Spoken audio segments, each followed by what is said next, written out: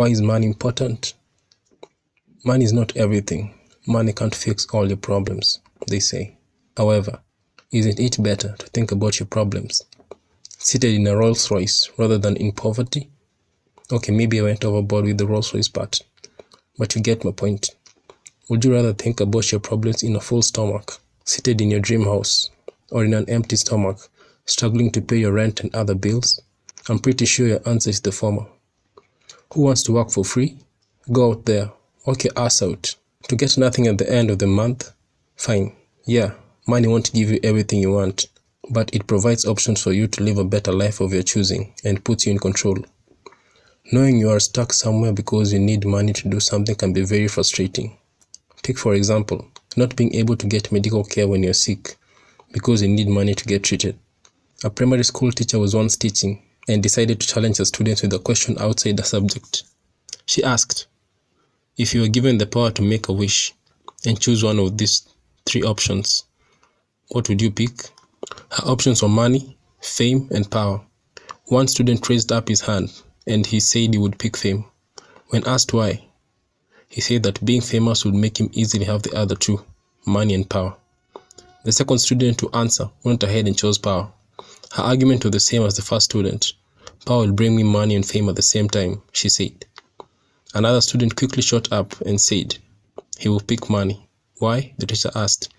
He went ahead to explain that when you have money, you become rich. Being rich in the society automatically brings you power, since people respect rich people and are likely to put them in positions of power in order to please them. Word quickly spreads around too when you're rich, making you famous. The teacher went ahead to show them how their answers were all right, but they missed one thing.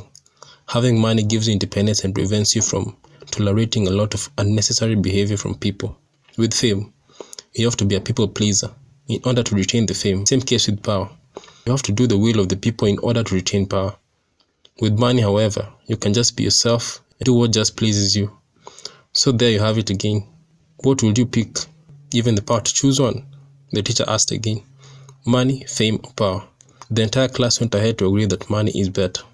Yes, some might argue that money can't buy happiness, but it can buy security and safety for you and your loved ones. Let's face it, you need money in order to pay for all the things that make your life possible, such as food, shelter, clothing, medical care, etc. With money, you don't have to worry about having a roof over your head, covering medical bills, getting education, or even having some food to eat. You may not need to be Elon Musk or Bill Gates in order to afford these things, but you need some money to survive through in life. You will at least get to enjoy middle-class privileges when you have some money. Some people argue that money is the root of all evil, but in reality, money is just a medium of exchange. Everyone recognizes that money has value, and it's the common item used to trade. Without money, for example, if you needed to buy food, you will need to look for something that the seller needs in order to exchange it for food. Like in the past, before money was invented, people used to do barter trade when they would exchange items for other items or services. This was hard, as it was very difficult to know the true value of something. Imagine selling a pair of shoes and receiving a spoon in exchange, since you do not know the exact value of the pair of shoes. This can lead to exploitation. Therefore, we have to appreciate the fact that money helps us all very much. Money also enables you to pursue your dreams. With it, you can start a business you have always desired to start, travel to all the destinations you have ever wished to go, buy that dream car you have desired since you were a kid, etc. You can explore your hobbies and take risks with money. With enough money, you can actually walk away from a job you hate and not rely on anybody's financial support. You want to pursue a different career? Just pursue. You want to live on an island? Just move. When you have money, it enables you to explore opportunities and experience many things in life.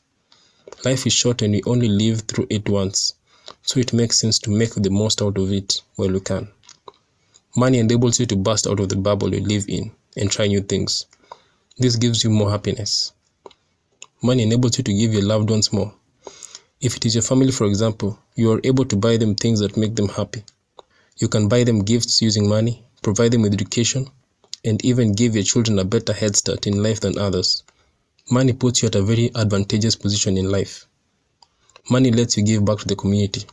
It reaches a point where you want to appreciate your community and maybe build a hospital, school, or even a road. You feel that you need to do something good. You need money to do this. Without money, it's very difficult to give back and do something significant. Also, having money enables you to make more money through investing. For example, if you have $2,500 and your goal is having $250,000, you can invest in a business using the $2,500 you already have in order to get the $250,000 with time. Of course, the question, in how long, now comes along. Money enables you to bring changes you wish.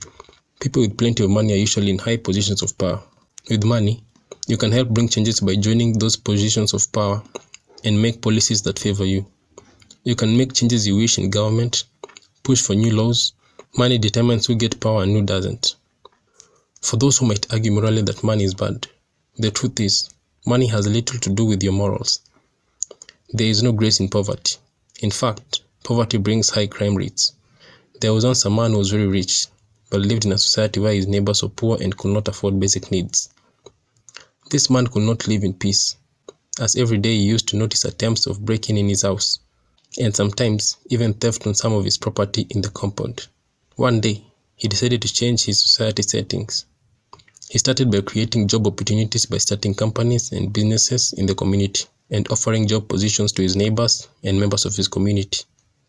After a while, he noticed how theft and break-in attempts at his home had incredibly reduced. When people get access to money and can afford some of their needs, if not all, crime rates go low, since they steal to afford items they need. When there is poverty in plenty in a society, cases of theft, murder, and low crimes, such as pickpocketing, go up. In a society where everyone has money and can afford basic needs, crime will be incredibly low in that area, since they have all the money to afford their lifestyles. Therefore, having money is not evil. Not having it is, as it brings jealousy. There is no medal in being poor, so society should stop selling people the notion that being rich is evil while being poor is holy. Money is very important in our lives, and we can almost not do without it.